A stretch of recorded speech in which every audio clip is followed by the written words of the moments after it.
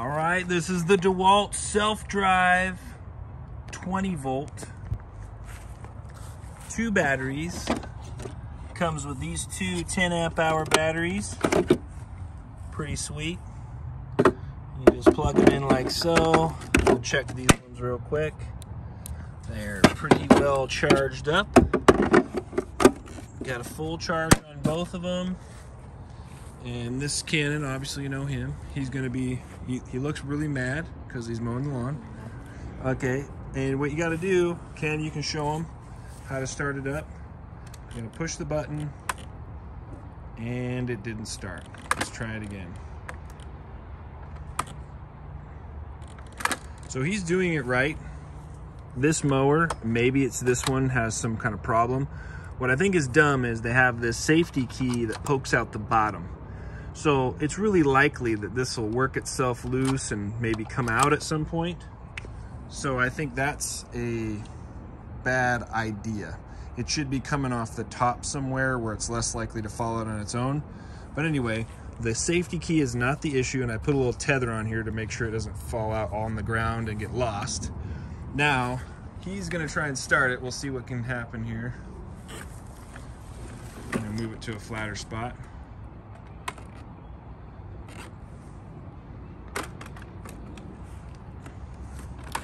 Yeah, 2 fully charged batteries, and okay, this thing. Yeah, try it on that flattest spot. It seemed to start a little easier when it was really flat.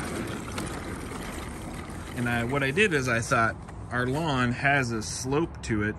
Maybe it just doesn't work on a slope at all. Now it's running.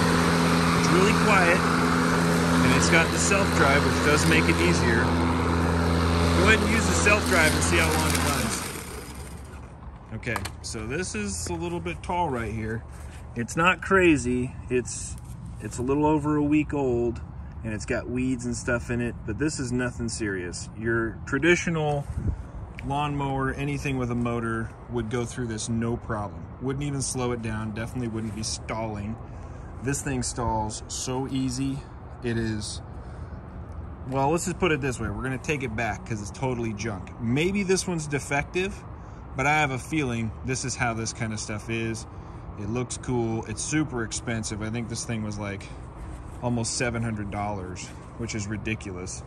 It's just not worth it. Go ahead and see if you can get it to start again. Right here? Yeah, just try it right there real quick just to see if something happened. Okay, now pull it up into the flat spot and see if that helps. So we have a spot in our lawn that's actually flat. There's not very many spots that are perfectly flat. Okay, just try it again. Don't get stressed out. This is why you pay your kids a flat rate to mow the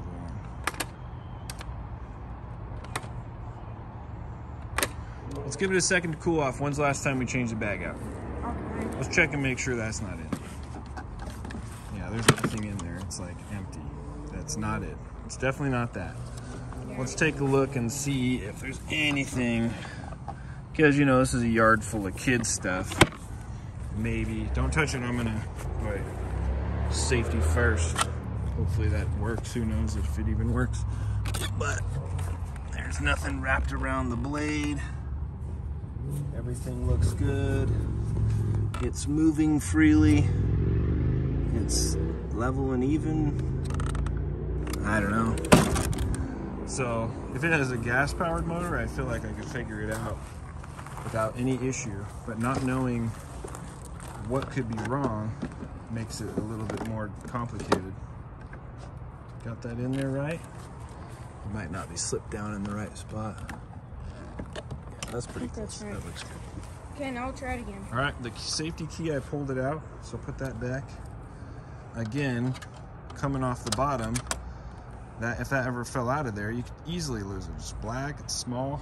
And then if it got chopped up, then it's gone. Unlikely. It would fly out. If the safety key works, it could never get chopped up because it would stall the motor, but all right, see if it works. There it is. It is quiet, but it doesn't have any power. And he's not using the power drive right now because that makes it not work as well. Doesn't look as long. the power drive and see how long it runs. Okay, it's using the power drive now. It died. So our conclusion is this is a piece of junk. I bought it because I have a whole bunch of 20-volt Dewalt batteries, and this one came with two really nice, like, I think they're 10 amp hours. They're 10 hours. Yeah, so the two 10 amp batteries. So I thought 10 amp hour batteries, that sounds like a pretty good deal.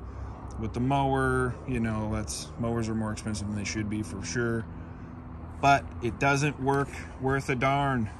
So we're taking it back tomorrow, and we're gonna get a gas powered motor, because that's just a lot more reliable for us. We're gonna have as much trouble. We know what to do. We know how to fix it. We have another mower that we're gonna take back and maybe have it worked on a little bit, because, you know, we don't know everything. But one of the drive motors on our other mower gave us trouble, so we bought this. But anyway, our conclusion, DeWalt 20 volt, don't buy it. If you have this same mower without any issues, or you know what we're doing wrong, we'd love to hear about it. So comment down below. But our conclusion is it's going back tomorrow. Thank goodness we can take it back, and we're gonna get our money back. All right, we'll get something different, and I'll show you that. Tune in next time.